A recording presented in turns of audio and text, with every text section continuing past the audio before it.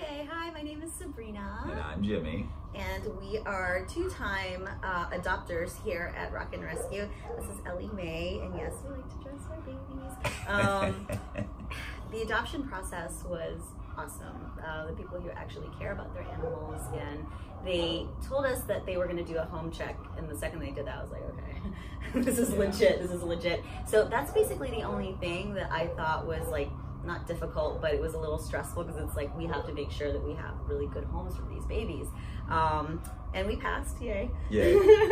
But yeah, everyone here is super sweet, and all they want to do is just find homes for these babies. Find good homes. Good homes, yeah. No, they're just making sure that they're taking care of their animals and finding really good, well-suited families for them. The adoption process was really fast. It was just a form and set up a time. They come by your house, check it out, and then it was off to the races after that. And we got our first one, Sophia, and now we have Ellie Mae. Yeah.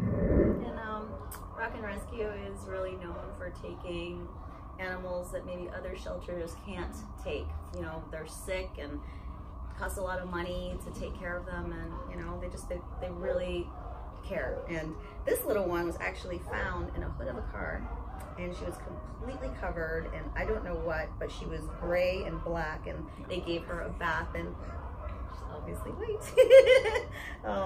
And our Sophia, she was hit by a car, right? Like, Yeah.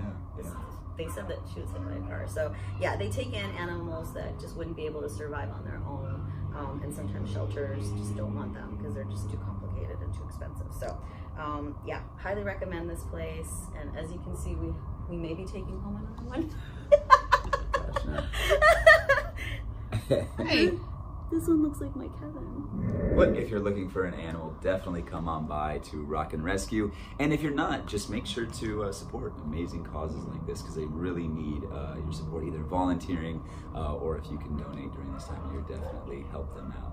Yeah. The other thing that I really like is the fact that they try to make the animals' environment like a home.